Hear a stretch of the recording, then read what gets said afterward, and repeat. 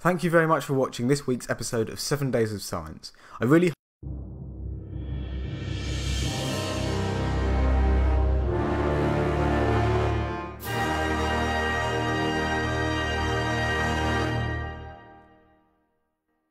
Scientists in France have tried to measure the happiness of dolphins in captivity in order to work out how they feel about it and what they look forward to the most. And as it turns out, what they look forward to the most is interacting with a familiar human. The study found that dolphins in captivity are pretty happy to be so, with the relieved owner of the dolphinarium saying that wild dolphins are happier in the wild and captive-born dolphins are much happier in captivity. Remember the Northern White Rhino who died, leaving his species without a male?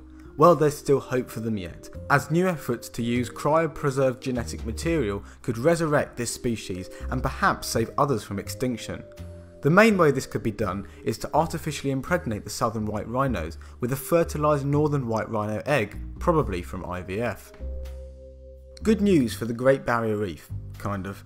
The Great Barrier Reef, as many of you may know, is not currently in a great position, with marine heat waves causing large amounts of coral bleaching, which ends up killing it. Well, a new study published in Nature Geoscience and spanning over 10 years and multiple countries has shown the reef had dealt with death events in the past and still lived to tell the tale. At various times in the last 30,000 years, the reef has moved in sea and more inland as sea levels have risen and fallen.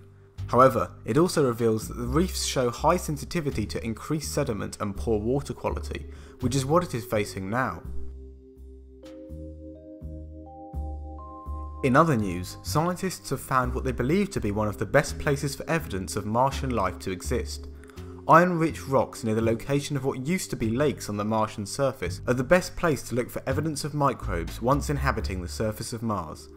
This is an exciting step on the search for extraterrestrial life, and is probably where the next NASA Mars rover will conduct its research, as it searches for these tiny life forms. A new STEM mammal was described this week, being named Cifelliodon, and it provides some interesting information on the spread of the continents over time. Discovered in the Cretaceous rocks of Utah, this animal not only further supports the idea that mammalia forms were actually quite diverse at this time, but since it's the first group of its kind to be found in North America, it suggests that migration paths between continents were open for longer, meaning that Pangaea may have been around for a bit more time than we used to think.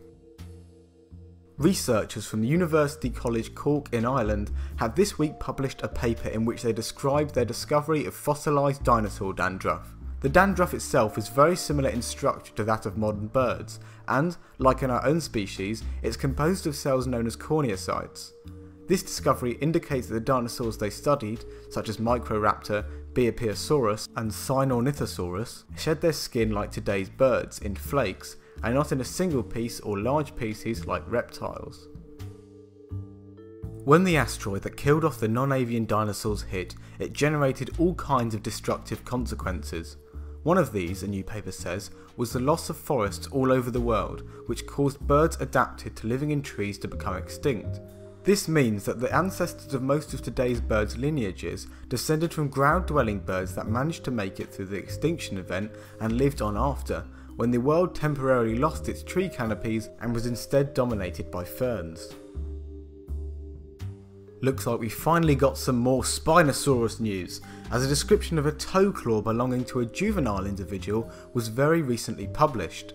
In this paper, hilariously named the smallest biggest theropod dinosaur, the fossil is said to possess traits unique to Spinosaurus, but is very small in size, so likely belonged to a very young animal.